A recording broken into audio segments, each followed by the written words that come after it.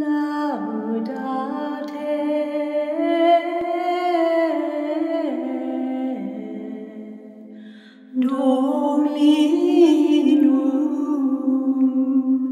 quia benignus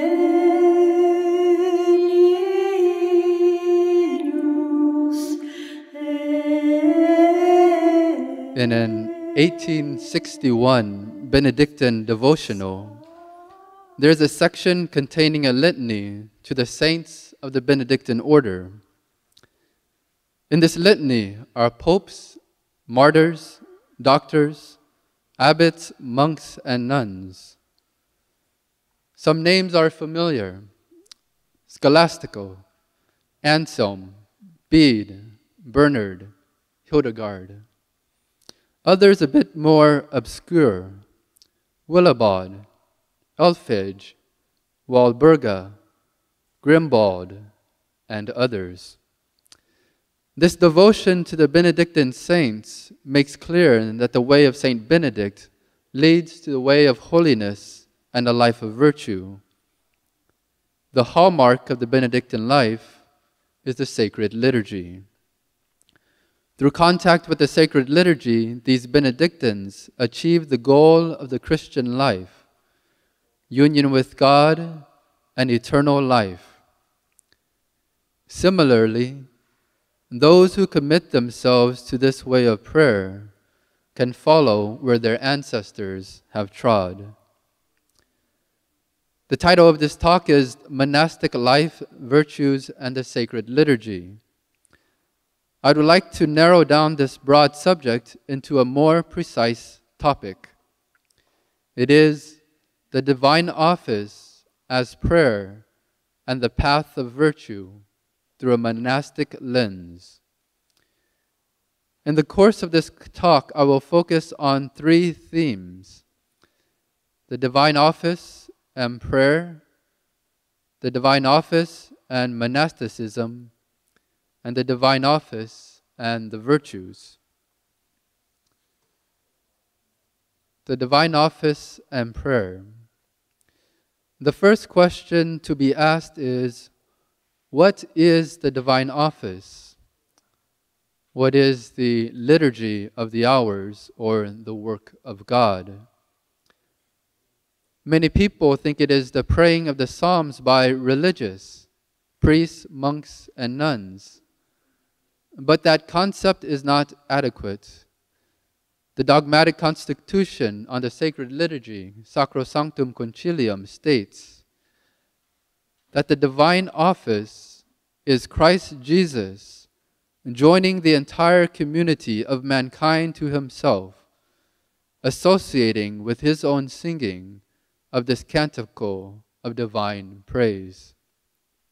It is the prayer of Christ and the Church. As the prayer of the people of God, it involves priests, monks, and nuns, but it also includes all the faithful. As baptized members, the people of God share in the common priesthood of Christ, whereby they have a right and duty to offer fitting worship to the divine majesty. This activity of worship is what it means to be an adopted child of God. Sacrosanctum Concilium states, quote, "All who render this service are not only fulfilling a duty of the Church, but also are sharing in the greatest honor of Christ's spouse." Unquote. When the faithful praise the Lord, they perform what brings them total fulfillment, because by praying, they are acting in accord with their created nature.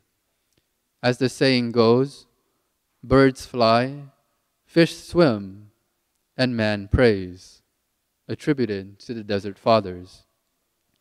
Prayer is the distinctive activity of being human. The baptized faithful necessarily have a role in this prayer, but the true prayer, the essence of the liturgy, is a work of the Most Holy Trinity. Through the Incarnation, the eternal prayer of the second person of the Trinity took on a human dimension.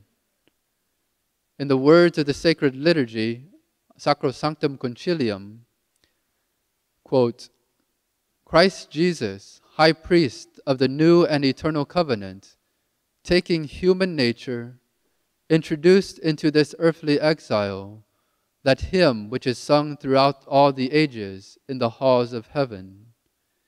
It is the very prayer of Christ himself, together with his body, addressed to the Father, unquote. Christ's prayer becomes the prayer of his mystical body, for there is an intimate and necessary relationship between the prayer of Christ and the prayer of the whole human race. Christ, through the Incarnation, has wedded humanity to himself. Through baptism, the faithful are incorporated into his mystical body, and he gives them the power of adoring and praising the Father. Throughout the liturgy, what happens is eternal, outside of space and time, but is made present in a concrete reality of a visible church gathered at prayer. Marmion writes, quote, It is the praise of Christ, the incarnate Word, passing through the lips of the church, unquote. This intimate union of Christ and his church is such that his words become their words, and in praying the divine office, through this prayer one gets caught up into the communion of the most holy Trinity. Man is brought to the threshold of eternity and the beatific vision. The general instruction of the Liturgy of the Hours reads, It is a foretaste of the heavenly praises, unceasing before the throne of God and the Lamb, our intimate union with the Church in heaven. With this view in mind, it is clear that the activity of liturgical prayer far surpasses any other activity which man can engage. All other prayers and devotions are the prayers of man, but the liturgy is the prayer of Christ. Sacrosanctum Concilium reads, quote, Every liturgical celebration, because it is an action of Christ the priest and of his body, which is the church, is a sacred action surpassing all others. No other action of the church can equal its efficacy. This prayer of Christ to the Father has the words of the sacred scriptures as its foundation. The divine and human element of the sacred scriptures is described in De Verbum, quote, Indeed, the words of God, expressed in the words of men, are in every way like human language. Just as the word of the eternal Father, when he took on himself the flesh of human weakness, became like men, unquote. Our Lord, while on earth, found the sacred scriptures to be that fount of prayer. In particular, the Psalms held great meaning. These Psalms, inspired by the Holy Spirit, written down by men and prayed by Christ, provide the solid foundation for the Liturgy of the Hours. The Psalms are, in every way, the book of prayer. And so as Christians who desire to delve deeply into the mystery of God's love for humanity through Christ, the Psalms are the gateway into this transcending love. The Psalms, as the inspired Word of God, provide a guaranteed mode of sanctification.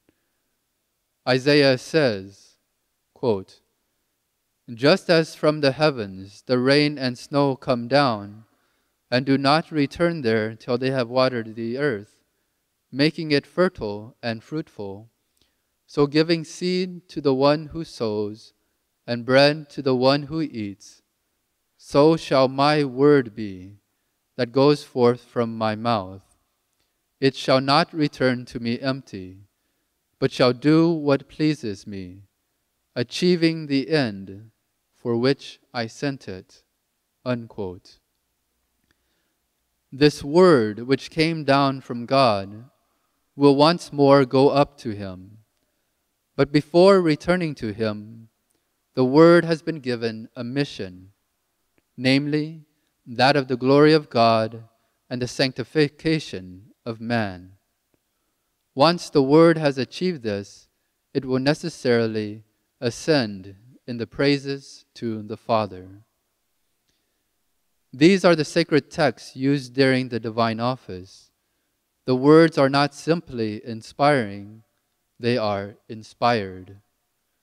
Therefore, it is not a question of whether or not the word will accomplish its task. It will do what God sent it to do.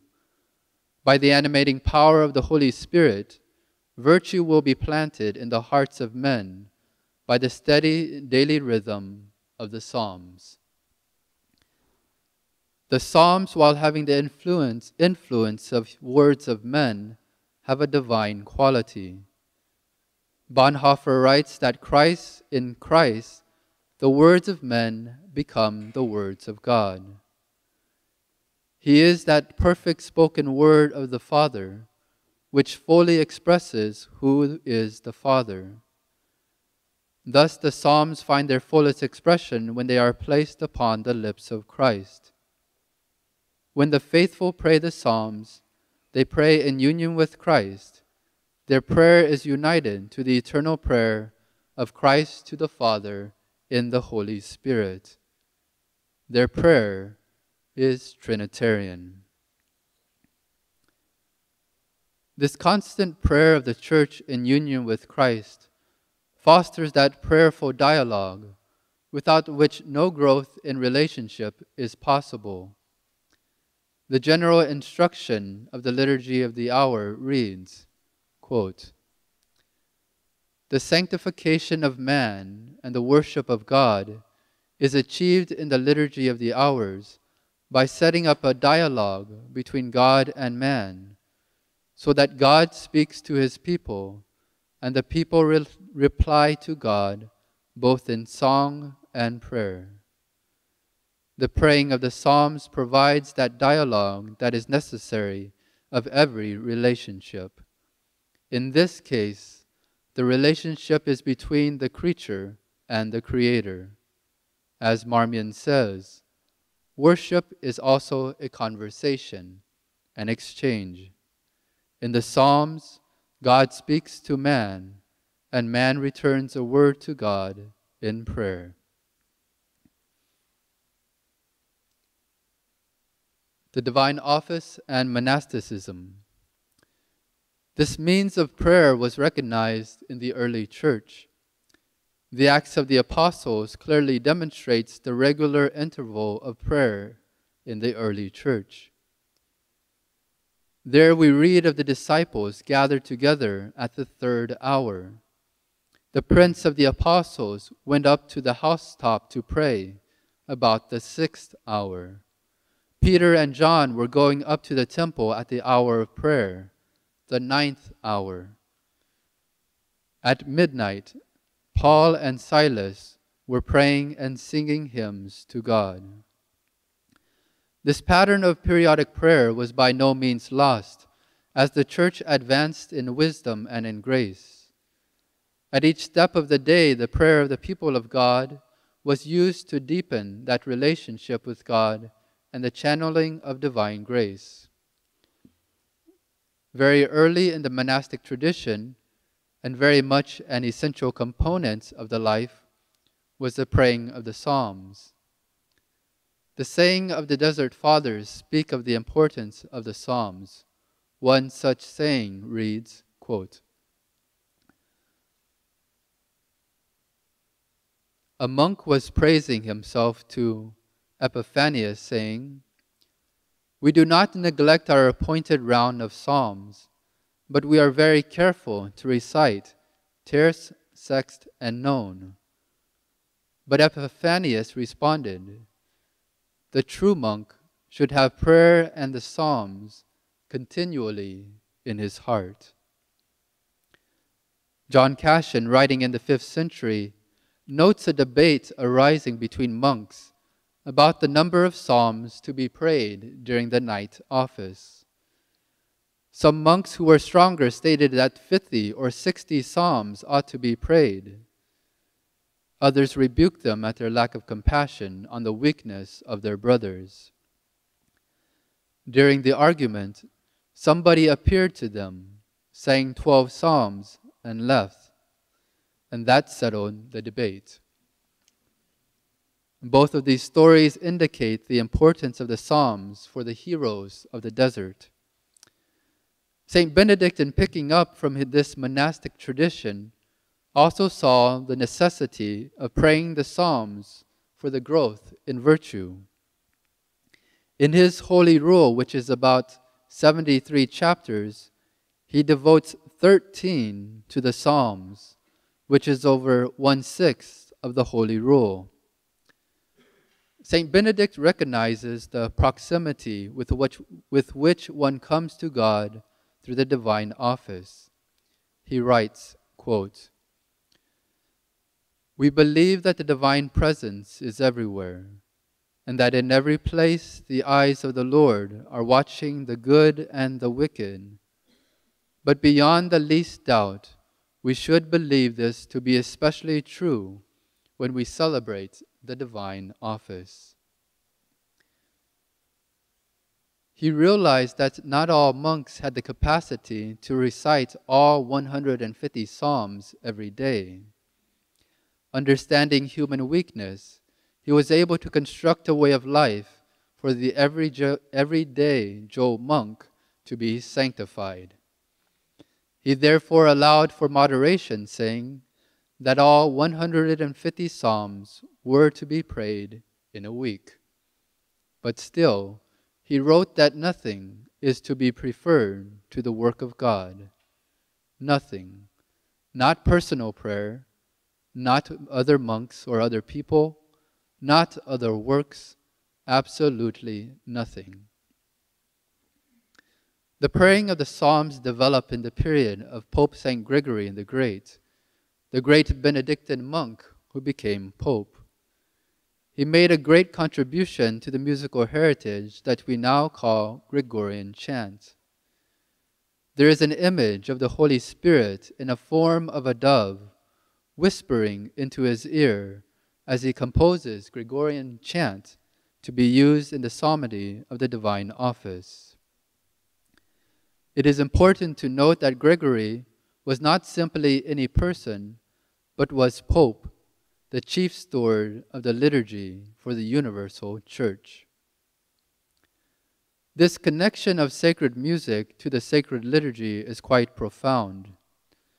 Macaro, quoting Plato, writes that music is the art of so ordering sound as to reach the soul, inspiring a love of virtue. Kevin Irwin writes that music is required for the integrity of the act of worship. The celebration of the divine office, apart from music, is far less than ideal and only realizes its fullness when sacred music is joined to the sacred text. John Meyendorff adds that the sacred arts are a necessary helpmate to the sacred liturgy, for liturgy involves the whole man without despising any functions of the soul or the body. Words of themselves have a certain level of force, but they are only able to reach the intellect. Thus, the full person is not engaged in the act of receiving the word. However, when the word of faith is set to music, then it becomes alive. Human experience attests that the recitation of the Psalms pales considerably in comparison with psalmody set to music. Why is this? St. Augustine puts it succinctly: singing is for the one who loves.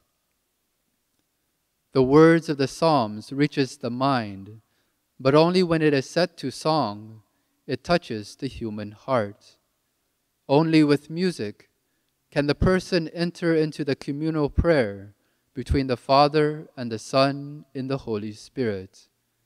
Because this communion is born of love, and love desires to be expressed through song. This power of music can be realized even at a human secular level.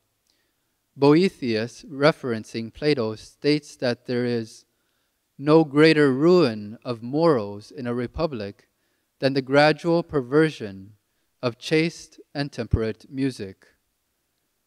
Reverend Basil Nortz notes that a teacher was once exiled from a Greek city because he added a string to one of their traditional instruments.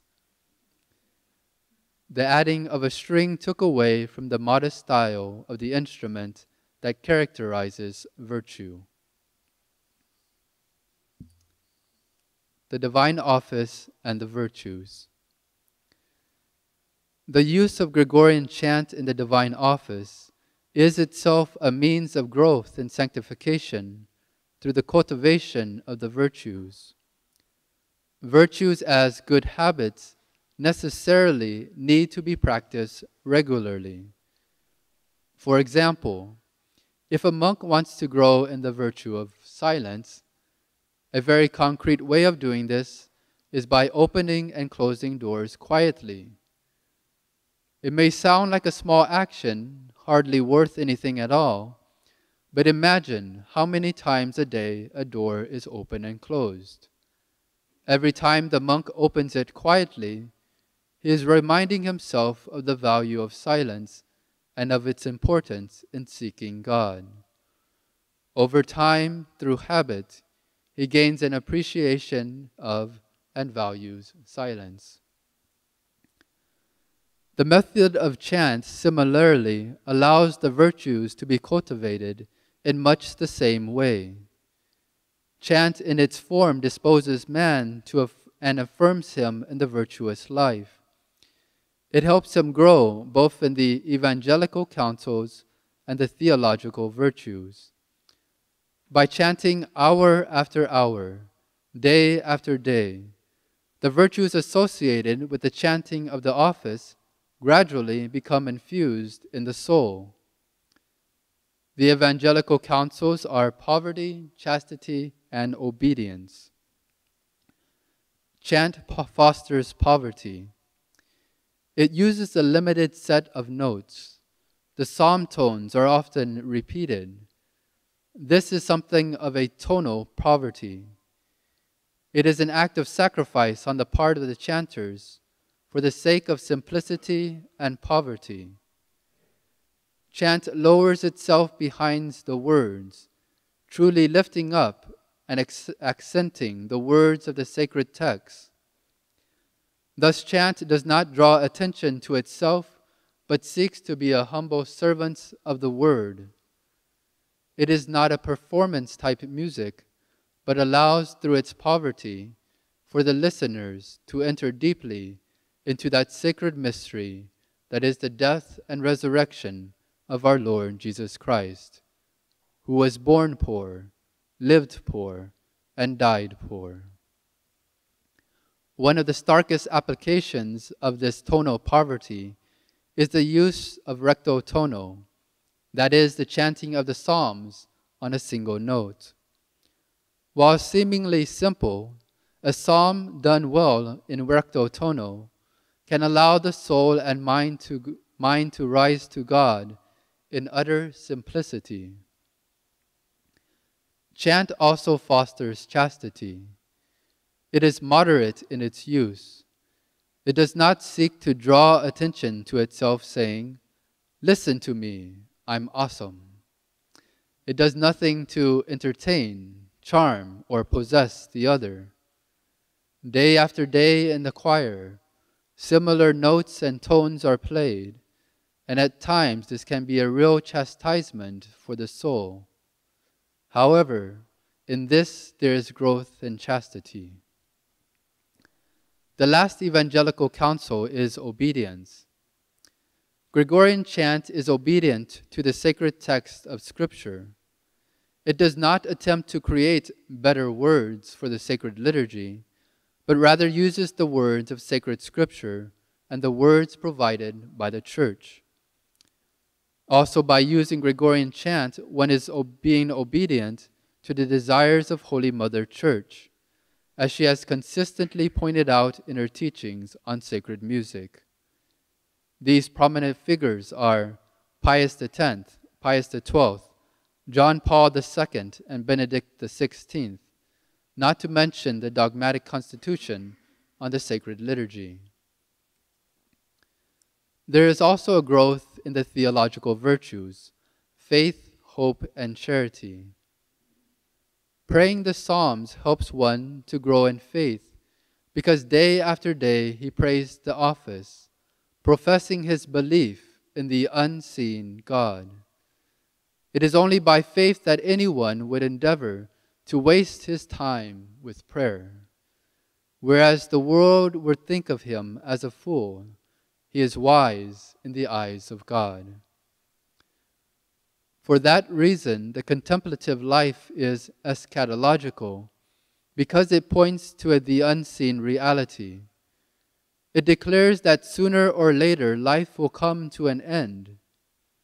When people see 30 or 40 men dressed in black robes, they think, there has to be a reason for this. By faith, monks go to the abbey church to praise God many times during the day. Each act of going to choir is a reaffirmation of their faith in the living God, in whom they have placed their hope.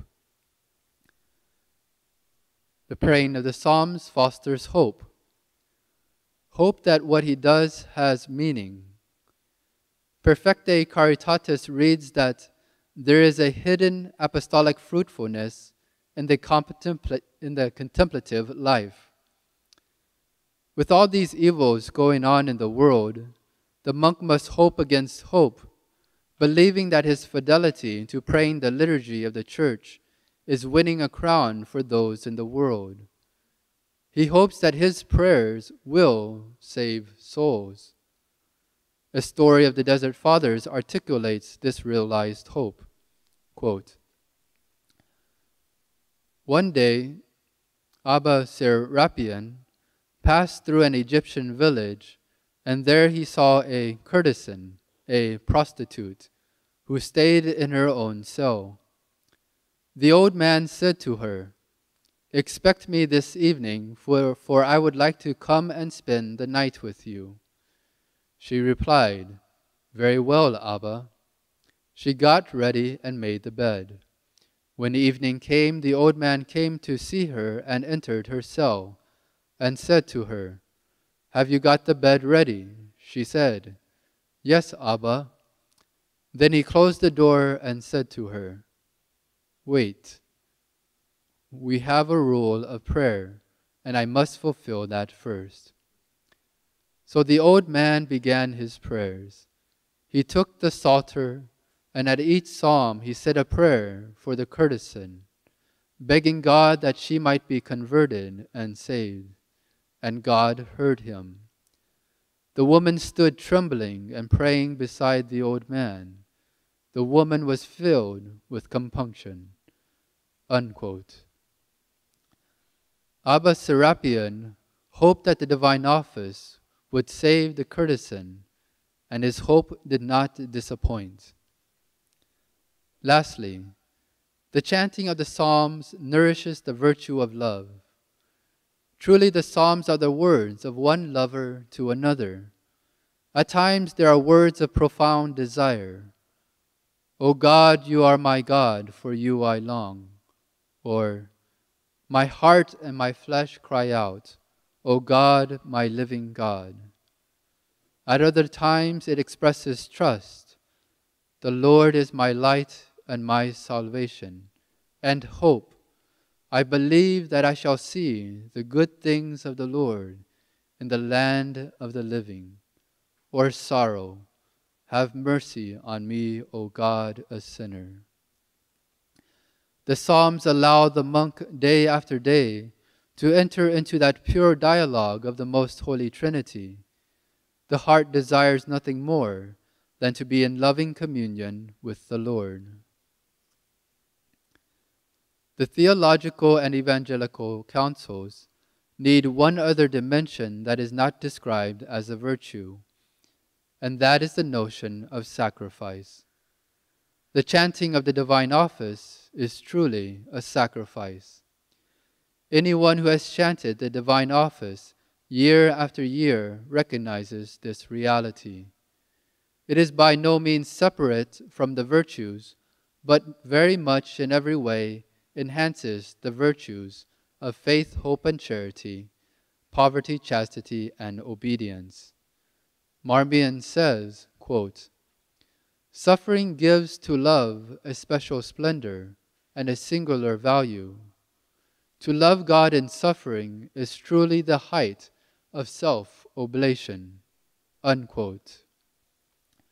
Christ loved both the Heavenly Father and the whole of humanity throughout his life. But this was manifested in a supreme way during his agony on the cross. The divine office is a sacrifice worthy of God. It becomes at times, in the words of the psalmist, a sacrifice of praise. There are thorns of tiny annoyances, such as someone singing off tune, another moving in a particular way, standing next to someone one does not like, fatigue, sore feet, aching back, restlessness, heat, coldness.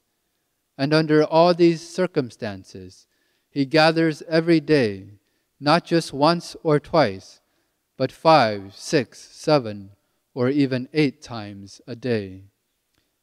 This mingling of suffering to the divine office adds an extra layer of honor given to the divine majesty. Love is purified, faith is elevated, hope endures, obedience is perfected, and chastity grows. Thus one praises God not only when one feels his consolations and are filled with zeal, but also in the desolation, darkness, even when there is no desire to pray the divine office. But when this sacrifice of praise is embraced, it becomes for the monk a way of salvation, beatitude, peace. He has given over everything of himself to God, holding nothing back. In conclusion, the divine office is that perfect gateway of prayer, by which one enters into that communion of the most Holy Trinity, and allows for the one who prays it a deepening of the life of virtue. This is accomplished not simply with the mind, but with the whole body. He is able to offer himself completely to the Father in union with Christ in the Holy Spirit for the sanctification of himself and the world. Let nothing be preferred to the work of God. Thank you. Dies irae, dies illa.